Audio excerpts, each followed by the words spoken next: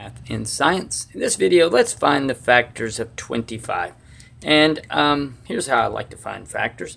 I'm going to start with 1 times 25 and find the numbers in between that multiply together to equal 25. 2 does not go into 25, nor does 3, 4, but 5 times 5 equals 25. There's no more numbers in between, so they are the factors. They are 1, 5, I'll cross this out, and 25. Now if you'd like to see the pairs of numbers, it's 1 times 25 and then 5 times 5.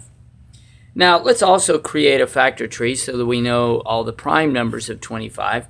And just to remind you, 25 is a composite number, so it does have factors other than 1 in itself.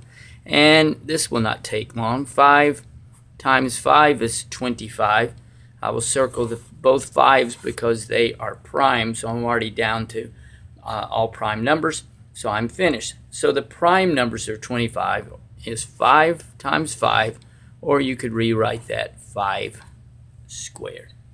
I hope that helps with finding the factors of 25. Thanks for watching, and MooMooMath uploads a new math and science video every day. Please subscribe and share.